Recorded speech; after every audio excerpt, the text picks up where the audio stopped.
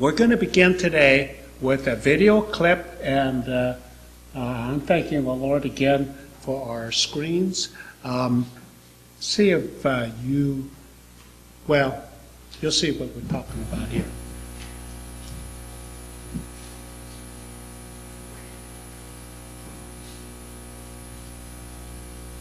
We won't watch the whole thing.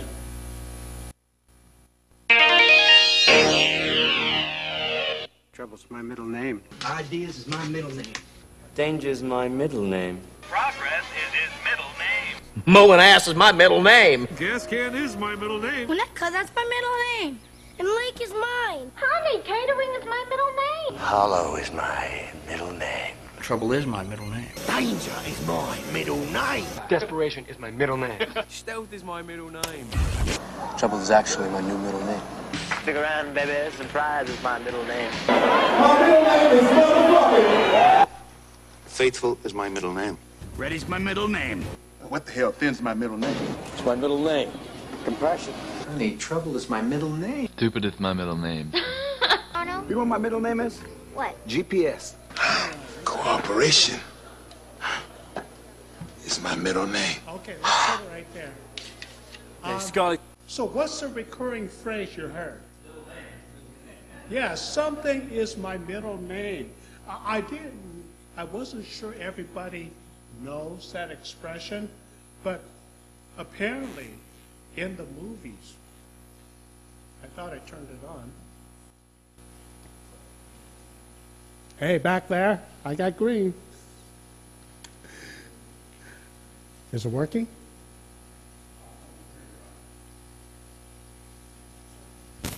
Testing? Okay.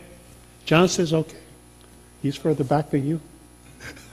All right. So apparently it's one of the most frequently used phrases in the movies. I didn't know that when I started and came up with this title. The phrase is different from a nickname, right? A lot of times the son comes along, he has the same name as his dad, and we just call him Junior. Something cute. Or when I was young, my friends at school gave me the nickname Fisherman because, I grew up with hand-me-downs.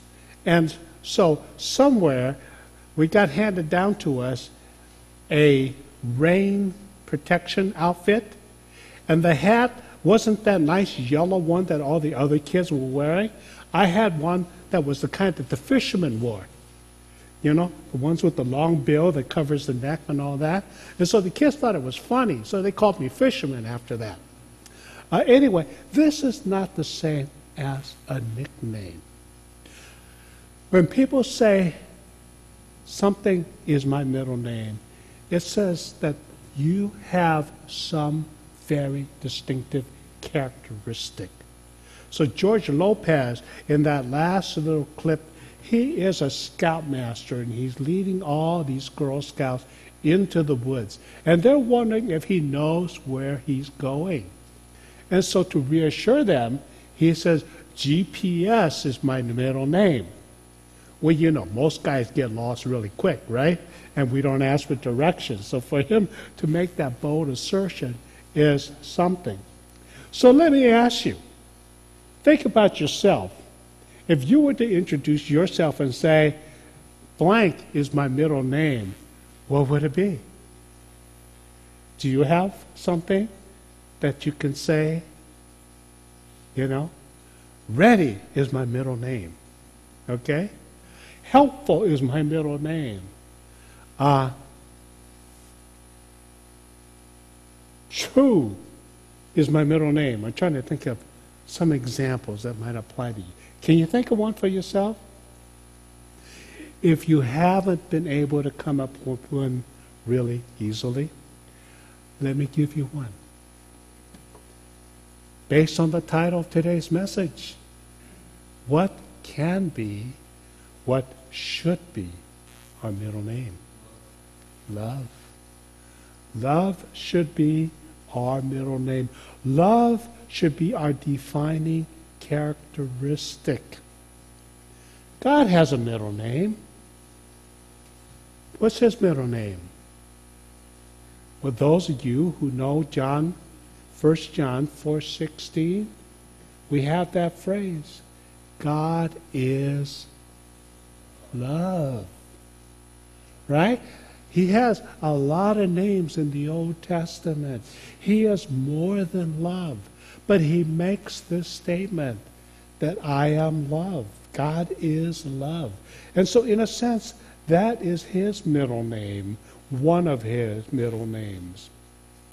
And 3 verses later, we have that wonderful statement where it says, we love because he first loved us. And so, again, in following suit with God, love should be our middle name as well. That should be our defining characteristic. And so, we're going to be starting a new series this week. And my general title or heading for it is Effective Love. We're not just going to be talking about the word love, certainly not in the abstract or as an ideal, but to learn how to concretely and therefore effectively love others. Okay? And that way we can say love has become our middle name. We don't want to be what is described in the Bible as being able to do so many things and then miss the most important thing, which is love. We said 2 weeks ago that church is our boot camp. This is where we learn all this stuff. And so in the church, one of the first things we want to learn in learning to be like God is to learn to love like God. And the church is the best place for learning to practice this. We're going to be focusing, because there's so many things we can do to express love, but we're going to focus on 5 specific ways. This is brought out in a book that some of you may know, some of you may have even read. It's written by Dr. Gary Chapman, who is a noted Christian counselor. And he noticed after decades of working with people that there are 5 very dominant channels of expressing love. And they're very practical. And they really nurture people. And so to just kind of get control of the many possibilities and to hit on the most important ones, we're going to be basing it on those 5 love languages and use those as means of building up our personal skill in being loving. And here's the deal and the value of focusing on these 5.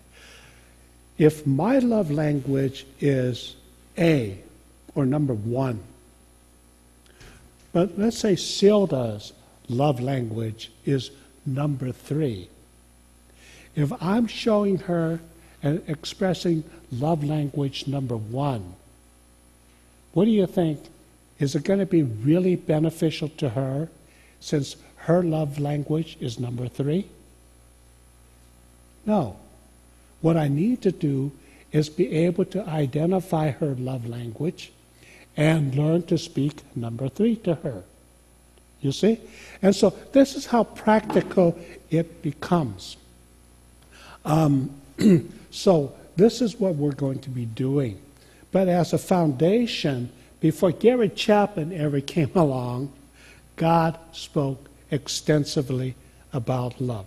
And so today we're going to lay a foundation by going to that famous love chapter in the Bible. Where's that? Yeah, you know, 1 Corinthians chapter 13. All right? And this is so famous, and you hear it at all the weddings.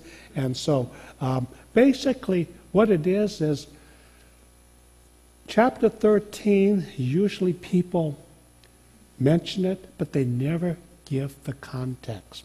And the context is this. The church people at Corinth were having a lot of disputes with one another. I mean, it wasn't all-out war, but there was a lot of division, a lot of trumping one another, a lot of seeking the higher ground, a lot of showing off their abilities, and there was a lot of pride going on. And so Paul is addressing this for several chapters.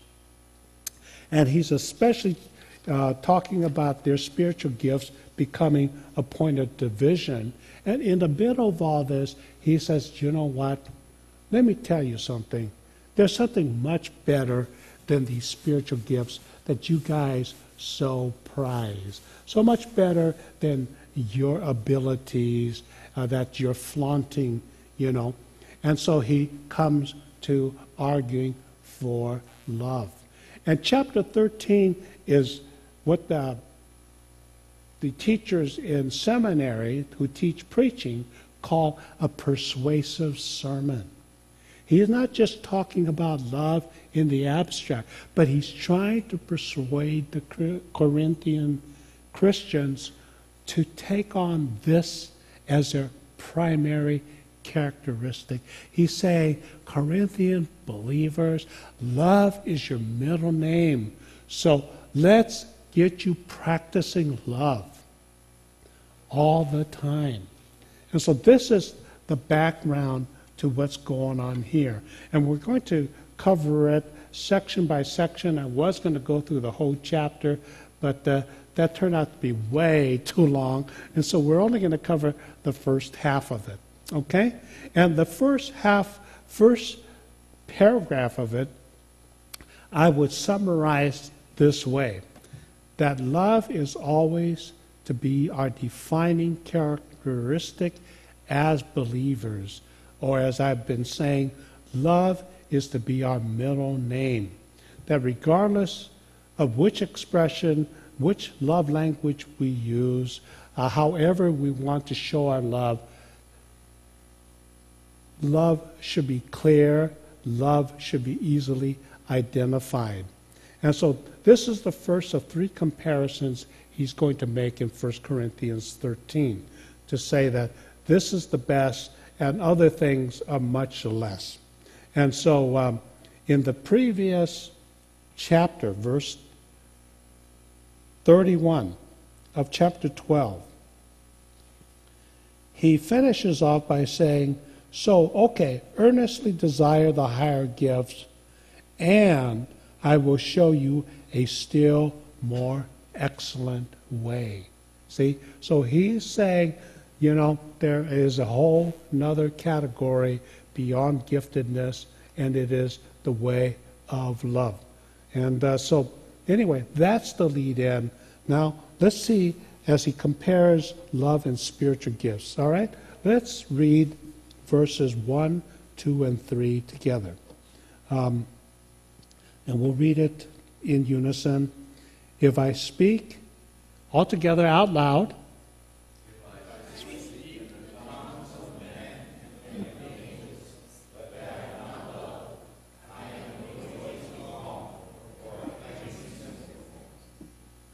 continue.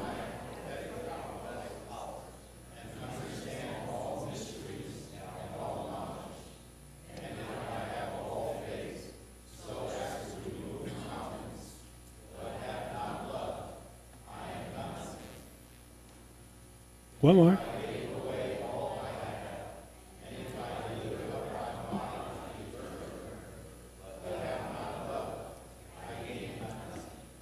Did you notice how many times he uses the word awe? I mean, he is saying, these are your most spectacular gifts being expressed at the highest levels. But if I don't have love, he goes all the way from awe down to nothing. Quite a comparison, quite a slam dunk against the Corinthians for thinking about their greatness and their achievements and their success. He says, you can do something extraordinarily loving and yet somehow still do it without love. Let me share with you how I've reduced these 3 verses in a way that is valuable to me. First, loving is more important than doing. Okay? I mean, the people here in these 3 verses with their great gifts, they have the ability to do spectacular things. But, if you're not loving, then if that's not what's driving your doing, then doing it doesn't really end up in true loving. In fact, it's a very practical thing. If you're doing things for people, but you're not doing with love, you know what happens? I've seen over and over. We get resentful. We start to say, why don't you appreciate what I'm doing? My efforts, my sacrifice, my sweat. And, first it's irritating, but over time, it can be so much of a hurtful thing to the one who's trying to do these things that we will stop doing it. And so it's important for us, therefore, to have that love going and being the driving force. So in the church, which is a serving community, and we should be, always remember, the loving should be an integral part of it. It should be a driving part of it. In fact, that's why, as a Christian, I would never be without a church. A church where there are people different from me. Because if I'm not having to rub elbows with people who are different from me, guess what? Love is falling off a log. Love is easy. But I'm dealing with people who are different from me. Then love gets developed. Now, there are certain people in this church I know. My natural style could drive them crazy. Okay? They are the people who are very detailed and very careful and have everything thought through. I like to go by inspiration. That means to you, maybe sloppy. To me, always changing my path. Always looking for something better. Not so orderly and structured. Well, guess what? When that person demands that I toe the line, I'm going to have to be tolerant and be compliant and do it a way that's harder for me and not natural for me. And I will have to learn to love. Not just obey. Because if I'm just obeying, I could be building up that resentment I was talking about. But if I do it because I want to bless that person, that I want to help that person to get their job done, so that that person can have pleasure in that person's area of service, you see, then I'm being loving. And so it's good for us to find these people who are different. Otherwise, my love muscles would just turn to fat. And I don't want it to have that going on. And so that's something we call body life. Now, secondly, I reduce these 3 verses down to this idea that love is the essential ingredient. I don't know if they still teach this in the first year of college in the psych first semester course, but I still remember reading about those orphanages where the nurses were too busy. They had too many kids. So all they could do was manage to come in and provide food and changed the diaper for the kids. And they found that the babies were dying at an alarming rate for some reason. And as they investigated the matter, you know what they found out? They weren't, but specifically, Perry, they weren't getting cuddling. And by they not getting that tactile sensation, skin to skin, body to body warmth, even though they were being fed and watched over and the right medicines were given, they were dying. The power of love and the need for love. But you know, that's also true even as an adult. I've been treated by some doctors who didn't care who I was. They saw me as a source of revenue, or they saw me as a subject, I was going to say victim, as a subject for the medical skills, right? They come in and they treat you just kind of like an inanimate object that they're here to manipulate. They have no bedside manner. They have no communication. You have no rapport with them. And you're feeling the same thing as an adult that those little children felt. You need to have that kind of nourishment. John Maxwell said it in such a way that I have never forgotten.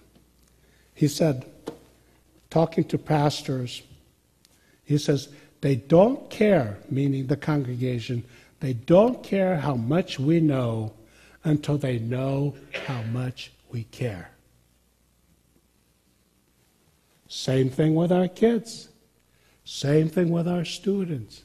Same thing with our patients.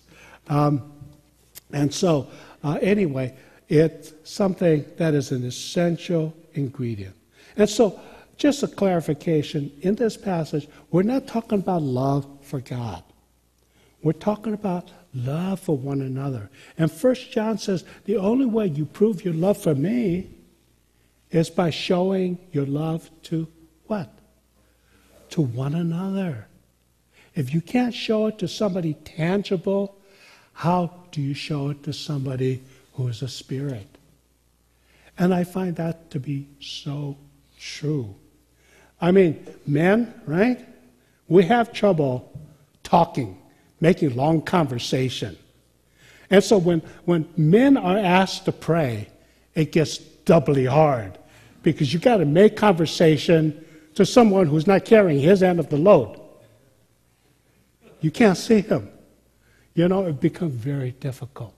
And so, again, we need to be thinking about one another. I have seen so many people who love God, and they've gone to seminary. And when they graduated, they went to work in a church.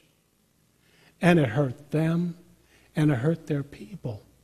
When they should have just stayed in seminary and been professors, because their love was for the Bible. Their love was for God. But they hadn't developed that other dimension of love for their flock. And Jesus is what? The shepherd does what for his sheep?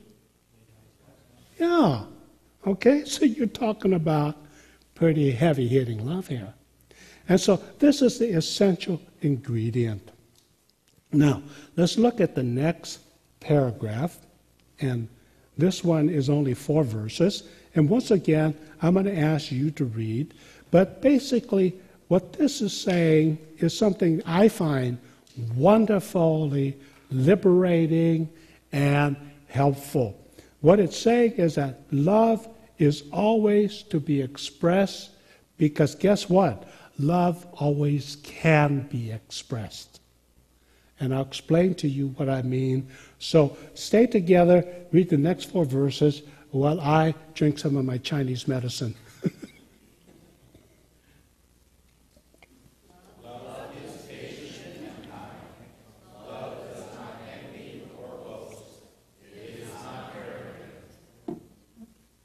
Continue.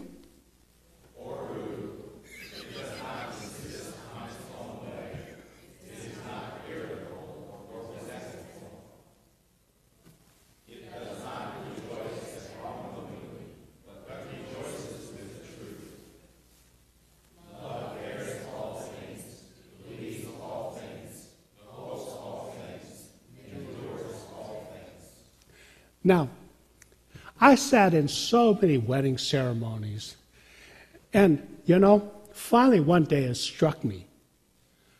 Love is patient. Love is kind. And I thought about it, and I said, why does this sound so ordinary?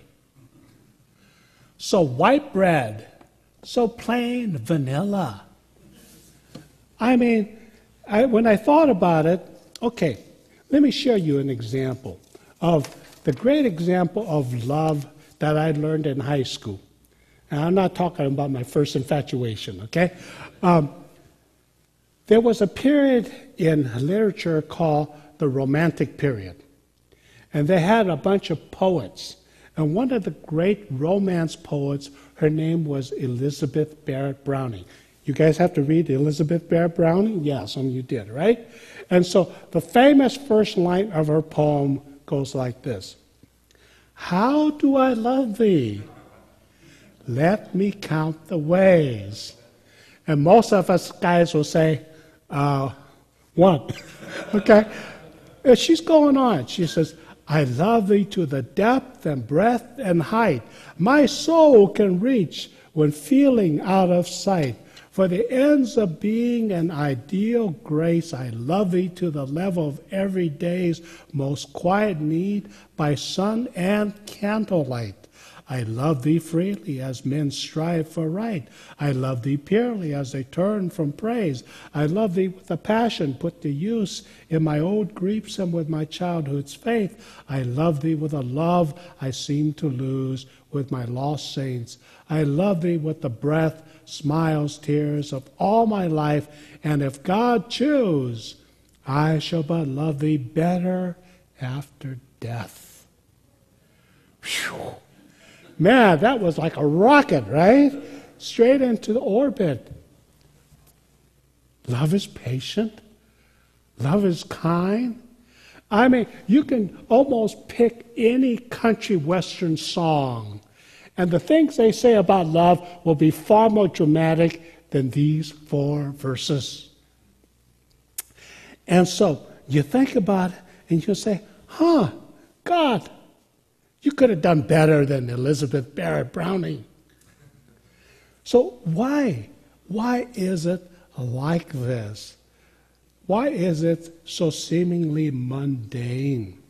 And I think what God is saying is that love can always be present and a part of our lives.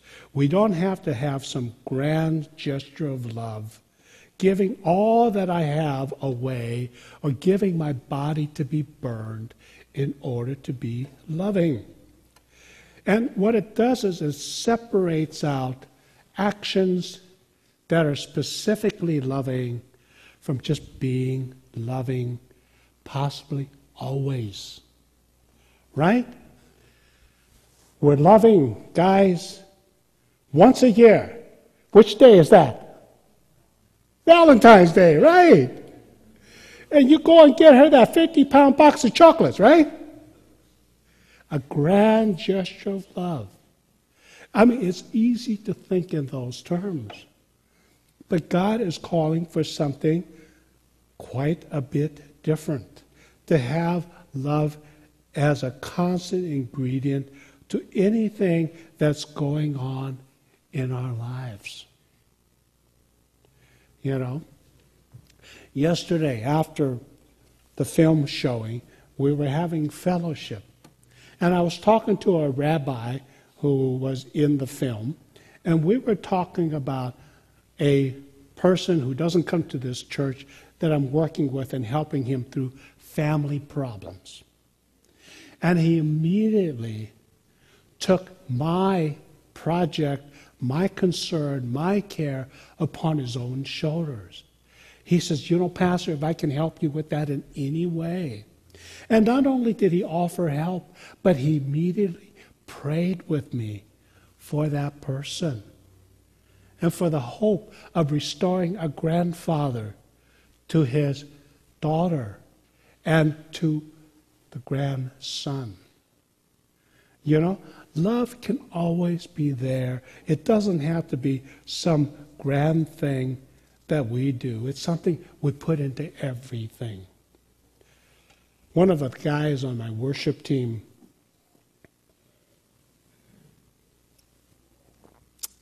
he was a foodie. He loved to eat. He loved to discover new foods.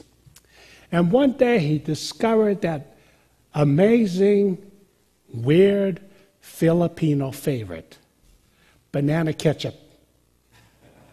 Yeah, I know. Some of you go, what? Did he say banana ketchup? Yeah, banana ketchup. All right? So Scott took that banana ketchup and he didn't just put it on his meat. He put it on his cereal. He mixed it with his milk. Rita was making faces. But you see, Rita, Scott fell in love with banana ketchup. Okay? And it became an ingredient in everything he would eat. Now that is outrageous.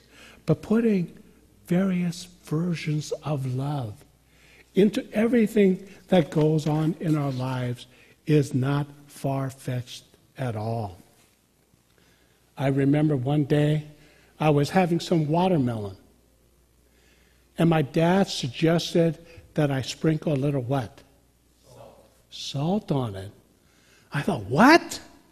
Salt? This is supposed to be sweet, and you want me to put something salty on it? But all of you ladies know, right? Salt is a universal ingredient. If you cook something and you forget to put in a little salt, it doesn't quite taste the same, because salt brings out the flavor in everything. And that's what love does. And that's why it's so effective. And you can use it universally. And God says, who is to be the salt of the earth? We are to be the salt of the earth. And so if we are expressing His love everywhere, then it is effective. And so I think that's why we have these 15 descriptions of love, and sounding so ordinary. Love is patient. You got a little toddler at home, and he's learning to tie his shoelaces. And you want to get moving. And he insists that he can tie his own shoelace. And you know that he's going to make a knot. And later on, you're going to spend 10 minutes untying the knot. And it would take you 5 seconds to do his shoelaces for him. But love is patient. You let him learn how to tie his shoelaces. Love is kind. My wife loves mushrooms. So whenever we're eating, I take my mushrooms and I give her my mushrooms. I like mushrooms, but she likes mushrooms more. Right?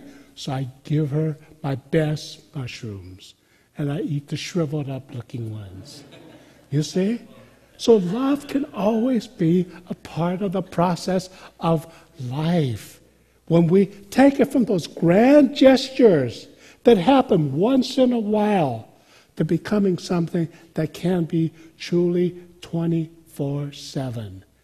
You're sleeping in bed, and your spouse starts to snore.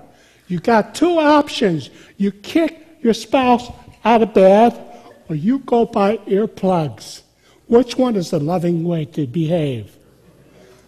Okay, see, it's not that hard when you reduce it down to these kind of terms. And we're going to have to wrap up. But did you notice that sandwich between a few positives and a few more at the end were all these negative things? What's with that? Isn't love about what we should do? No, God says sometimes what we don't do is loving. Guys, what would a woman not do to be loving? Hey, right? You see, that wasn't so hard. There's all kinds of things where if we stop doing it, we are expressing love. This is so practical. And we think about these things and we can come up with so many things. I hear men making jokes about their wives, right? The wife brings in the dinner and you go, I thought I smelled burnt offering coming from the kitchen. You know, and she spent all day on this thing. She might have been a woman who grew up being wealthy and not knowing how to boil water. Right? There's women like that. And you make these things and you think it's funny, and inside her soul shrivels up. You don't have to say that. Instead, you can eat it with a smile. So, very, very practical. Well, we're coming to the end because of time. But the point of all this, like I said, is this is a sermon calling people to make love the priority. But not just a priority in some theoretical sense, but make it a constant in our lives. A constant. When I say constant, when does it happen? All the time, constantly. And so that's what he's challenging us to do. And so as we go through this, I want us to think, you know, will we ask God to make this a priority in our lives? Will we take this and make it the high priority, not just in theory, not just as something we talk about, but in practicality, in reality? And if we do, which one of these positive things would you like to focus in on? Or maybe you need to focus in on some negative things. You know, when I grew up as an immigrant and as a chubby kid and a bunch of other handicaps, I got picked on a lot at school, okay? And so I developed a bully's attitude and a lifestyle. And so I, being chubby, was bigger than a lot of the kids. So it was easy for me to bully them. And so the second half of my teen years was getting rid of the negative. You see how that works?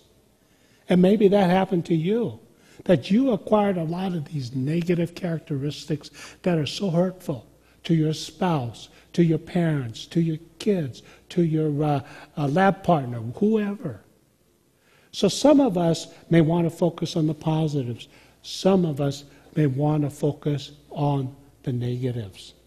Some of you may latch on and clarify your own personal love language, and you're going to say, this is what I want to do. Others of you are going to say, I want to know my partner's love language, and I want to get good at that because that's so different from my love language. Cameron, did we get that closing video?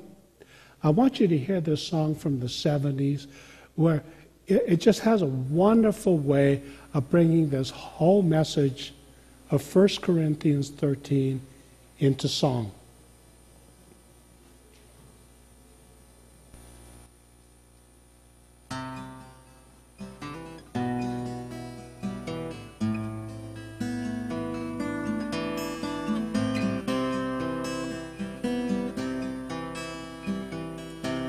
Although I speak with tongues of men and of angels, and though I prophesy and understand all, although I have all faith, so mountains may be removed, and though I feed the poor and give up my life, If I have not charity, if love does not flow from me, I am nothing. Jesus, reduce me to love.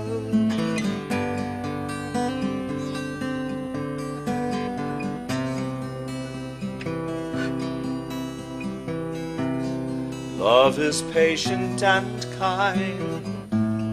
Love is not envious, not proud, but gentle and meek, seeks not her own way. Love sings when Jesus prevails, believes and endures all things. Love hopes and love bears every wrong, and love never fails. If I have not charity, if love does not flow from me, I am nothing. Jesus, reduce me to love.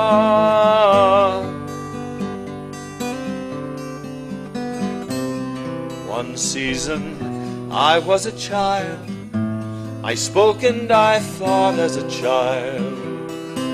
But when I turned to a man, such ways put aside. Though now we see through a glass, but then we shall see face to face. Though now abides faith and hope, the greatest is love. If I have not charity, if love does not flow from me, I am nothing. Jesus, reduce me to love. If I have not charity, if love does not flow from me, I am nothing. Jesus, reduce me to love. Jesus, reduce me to love. Isn't that a great closing line? This song summarizes the whole chapter, 1 Corinthians 13, and it's called Charity, and that's the old King James word for agape love. And that's why it's called charity. So, and may that be our prayer as we go through this series, that closing line, Jesus, reduce me to love. Let's pray. Lord, we remember that story of the difference between heaven and hell, where the ones in hell starve because not being able to feed themselves, they won't feed one another.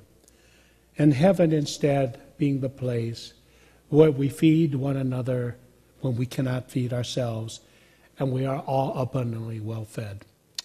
And so make that to be the situation for us as a congregation, that we will seek to be those who give love rather than demand love. And as we give love, and as everyone gives love, we would be filled with love. So bless us with clarity of insight on our needs, but also on our strengths, so that we may offer it in love, and we may become skilled in effective loving. So be with your people and transform us so that love becomes accurately our middle name. We pray in Jesus' name. Amen.